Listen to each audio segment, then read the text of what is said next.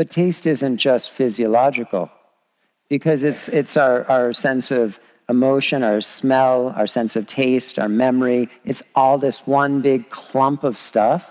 Right. So the reason that we like certain things isn't just because there's no objective deliciousness. So like, I told this story about one time I was in the Amazon, and I was with a chef from Peru.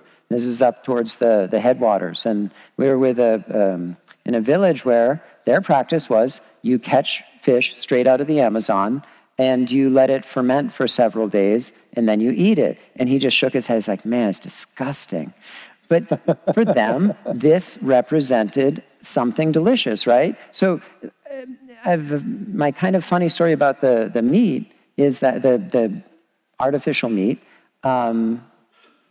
scientist, friend of a friend, came by, and it happened was when Roy was in town. This is, I don't know, about a year ago, we were testing for local, and they really wanted to get our feedback on this plant-based meat patty.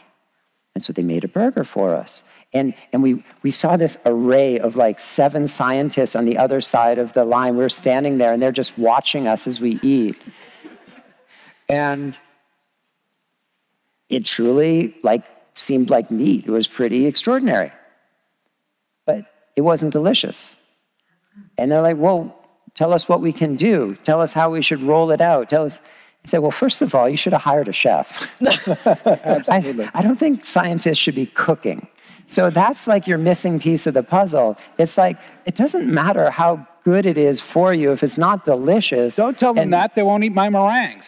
But it has sugar in it. Come on, how bad could it be?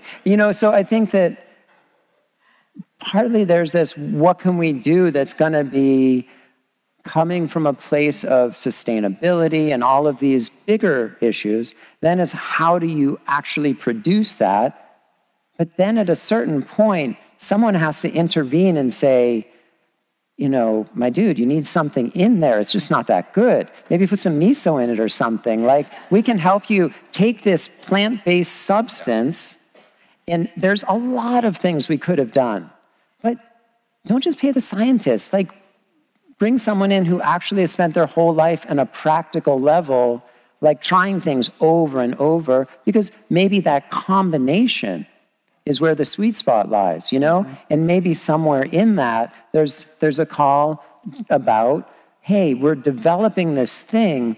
Do you see any roadblocks for us, or ways, even better, ways that we could do this in a manner that's going to be better? Right. Better for the people who are producing it, better for the people who are eating it. So it's I think, as kind of exemplars of our fields, all 3 fields have a place of and the more communication there is, the more that you can kind of scratch at some of these solutions in a very pragmatic sort of way.